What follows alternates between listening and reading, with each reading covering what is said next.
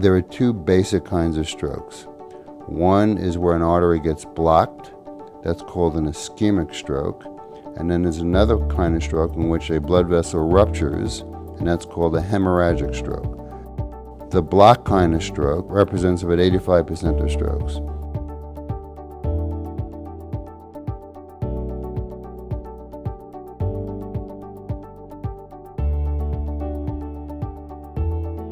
The way stroke occurs is you have a blockage of an artery due to something called a thrombus, which is often called a clot.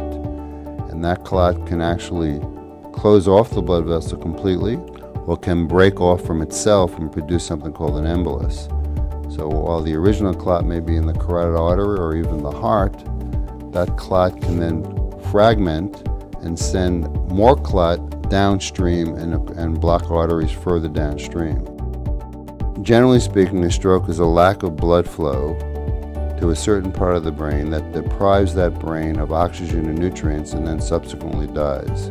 Since the brain controls function, what happens is you lose the function to which blood no longer goes to. So if my speech area is located right over here in my brain and blood ceases to go to that part of the brain, I will stop speaking and maybe even stop understanding.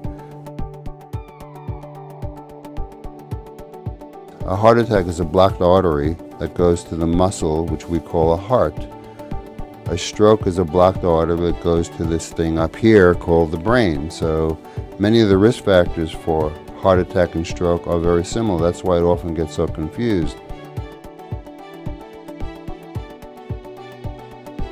It's incredibly common. It's the fifth leading cause of death, and most importantly, it's the leading cause of long-term disability in all of humanity. So it's a gigantic problem. The good news is we've made incredible strides in preventing it and treating it acutely.